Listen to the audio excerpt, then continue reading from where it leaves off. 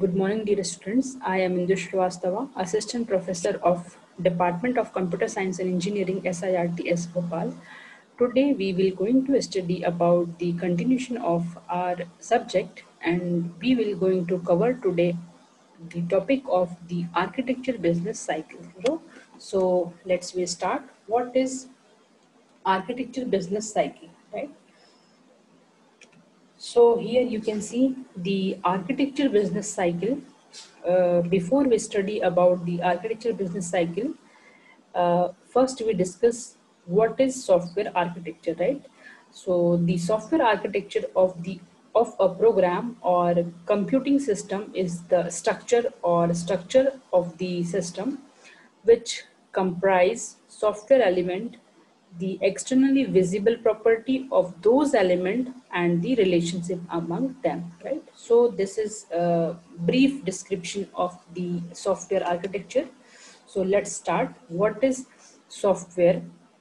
What is architecture business cycle, right? So architecture business cycle is also known as the ABC. So software architecture is a result of technical, business and social influence, and its extension in turn affect the technical, business and social environment that subsequently influence future architecture, right? So, and we can say that we call this cycle of influence from the environment to the architecture and back to the environment and the architecture business cycle. And you can say that this business architecture cycle is very useful uh, for so many purpose, and the organization goals of the business architecture cycle are bagged requirements which bagged an architecture which bagged and system. The architecture follow the architect experience and the technical environment of the day. The basically there are three things required for the architecture business cycle. So first one is case study of successful architecture crafted to satisfy demanding requirements so as to help set the technical playing field of the day, right? So, and next one is method. In method to success an architecture before any system is built from it, so as to mitigate the risks associated with the launching unexpected, unprecedented design. And techniques for, and next one is techniques for incremental architecture based development, so as to uncover design flaws before it too late to correct them, right? So these are the three basic required we follow to create a software business cycle.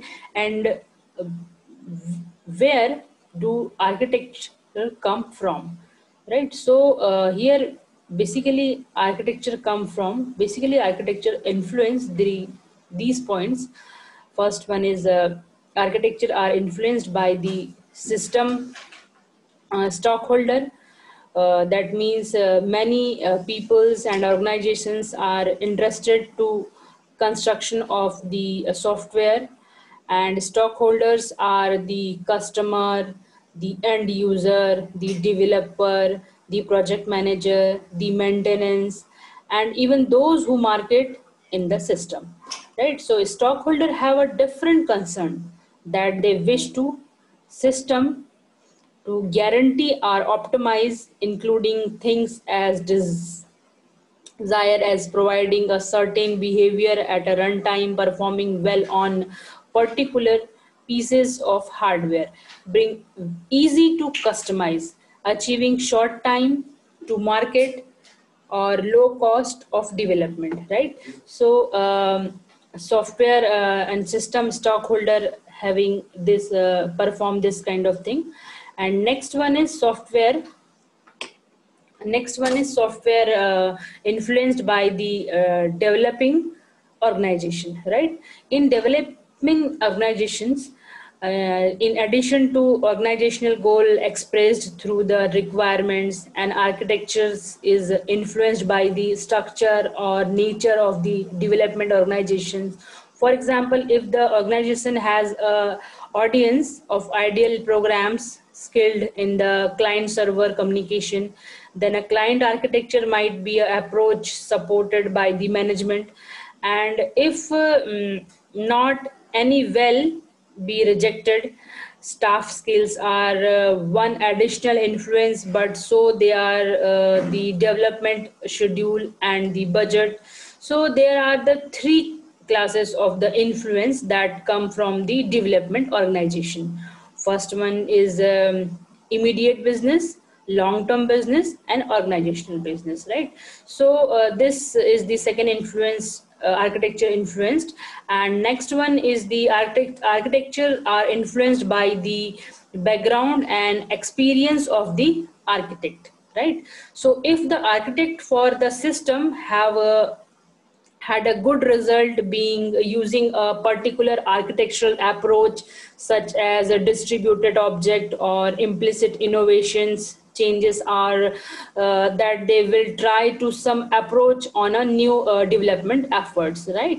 And also you can see that the architectural choose many may also come from the architect educations and training, exposure to successful architectural pattern or exposure to system that they have worked particularly, right?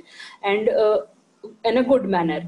And also you can say that the architect may also wish to experiment with an architectural pattern or technique learned from the book, right? So architecture are influenced by the background and experience of the architect, right? So, and next one is the architectures are influenced by the technical environment, right? So technical environment, the we can say that a special case of architect background and experience are influenced by the technical environment, right? So the environment that is current when the architect is designed well influence that architect.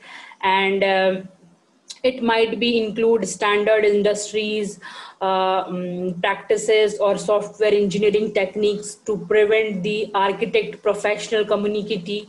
And also it is a brave architect who in the today's environment does not at least considered a web based object oriented or middleware supported design for an information system, right? So basically in here we architect come from in that purpose and that side, basically architecture influenced in that section, right? So here you can see the architecture business cycle. Here in this diagram you can with the help of this diagram you can understand what is going on. The organization goal of the business architecture cycles are very important, and this is completed in this four phases, right? So here already we discussed about the this architect influenced by the four persons: stockholder, developing organization, technical environment, and architect experience, right? So when we want to create, yeah, we want to develop a software, then we think about it before we developing any kind of software, right? We think about those things. So here we ramifications of the various influence on the architect, the property, right? So we discuss about this thing also here. So you can say that the property required by the business and organizational's goal are seldom completely understood, and customer requirements are often not complete, or well documented, and architect must identify and actively engage stockholder to solicit their needs and expectation and their requirement, their fulfill their requirement. So architect must identify the stockholder problems also. And in addition of technical skills, architects needs to be skilled in discipline and diplomacy and the communication, right? So and also architecture affect the factors that influence them. The architecture affect the structure of the developing organization, and also architecture can affect the goal of the developing organization. And also you can say that the architecture can affect the customer requirement for the next system, and will affect to architecture for a future system. So the architecture may affect the software engineering culture also, right? So this factor, when this factor will affect architecture, right? And architecture activities, software architecture activities perform the some activities. When we create a software, then this activity will perform, creating a business case for a system and understanding the requirements, right? So these are the activity performed by the mm, and the next activity performed by the software architecture, creating or selecting the architect and communicating the architecture and analyzing or evaluating the architecture, implementing based on the architecture, ensuring confirmation to the architecture, right? So this activity will be performed by the software architect.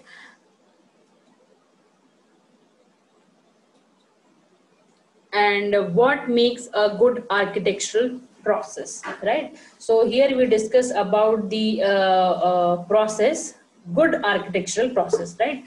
So the architecture should be the product of the single architect or a small group of architect, and also the architect should gather both of the functional requirements and well specified and a list of quality attributes. And the architect should be well documented with a latest one static view and one dynamic view. And the architecture should be reviewed by the system's stockholder, right? So this is the good process. And in the continuation of that, the architecture should be analyzed for applicable quantitative measurement and formally evaluated for quality measures. And so here are some, these are the good architectural process. And what make a good architectural structure, right? So this the architecture should well defined module based on the principles of information hiding and spreading of the concern. And each module should have a well defined interface that hides changeable aspects. And quality attributes should be achieved using well known architectural practice. And the architecture should be a depending of particular versions of commercial product or rules, right? So this is the structure. And also in the continuation of good architectural structure, here we discuss the module that product data should be separate from the modules that consume data. And for the parallel processing system, the architect should features well-defined process or tasks that do not necessarily mirror the module composition structure. And every task or process should be specified so that it assignment to a particular process can easily changed, right? So these are the good architectural structure, right? So today topic we have covered. Today we covered architecture business cycle, right? So thank you for this.